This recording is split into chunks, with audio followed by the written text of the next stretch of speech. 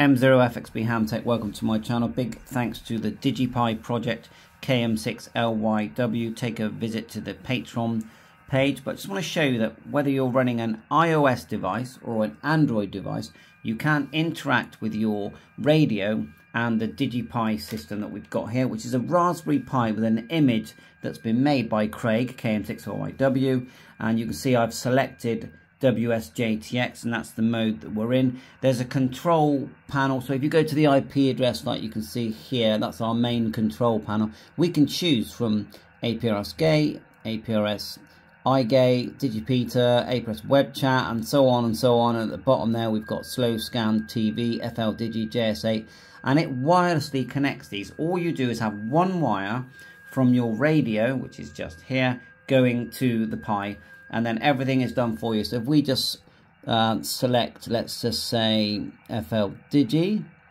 by turning it on here, and we'll see the way it's logged out there, and we'll turn off WSJTX as well. And with a bit of luck, when we select in the browser selections there, we'll be able to connect to that. So if you saw that, I don't know if you saw that, but on the screen here of the DigiPi, and you can get these screens for about £8, they're colour screens, and when you're using it on APRS TNC, all the call signs are coming in, and there's some plans there for the whole screen to eventually show more information. Always develop, you know, it's always developing. So FL Digi, so all we do now is press the shortcut FL Digi. Now with some radios it will come quite pre-configured, with others you have to just go in and change some settings.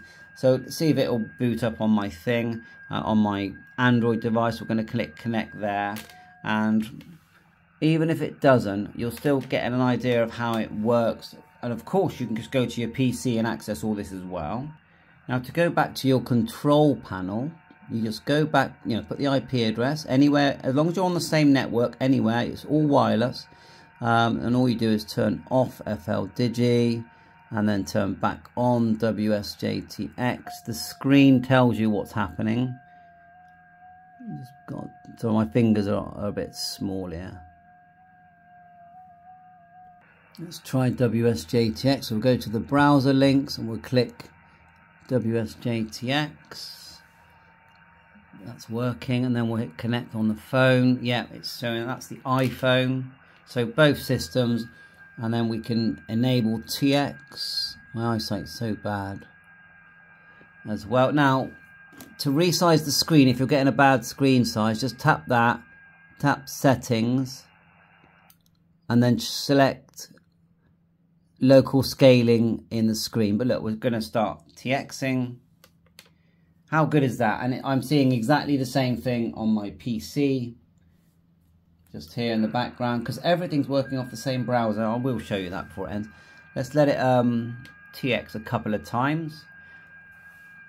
So once you can get to everything, you know, what else? You can use your tablet. I've got a tablet here. All the call signs are shooting in nicely now. Let's see if we'll wait a couple of calls, and then we'll see if we get a contact. The nice thing about the Zygo is you've got the built-in tuner. I have got the 705, which works great with the DigiPi system, but no tuner. See our little AGC going here. We're on filter 1. It looks like we've got a contact from F5PMF, and we had it, and then I clicked the other station because I didn't know that was going to happen, but it seems to still be doing its thing. I did move the slider up and up a bit here on the right hand side. Just here there's a slider for power, and I edged that up, and then we started to get some contacts. And then we're getting the replies. The signal -8, -0.5, frequency 1205. Someone tell me what all that means, the 1205. I haven't set any clocks or anything like that. You can see that my receive on the, just here, the green, is about at 60. Now I could increase that. Oh, the iPhone's getting a bit low. But yeah, very, very pleased with that. I'm sat here. I can go out in the garden.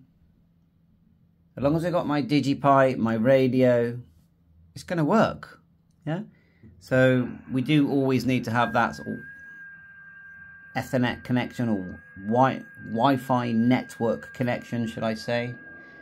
You know, so everything can be viewed and talk to itself. But come on, how good is this?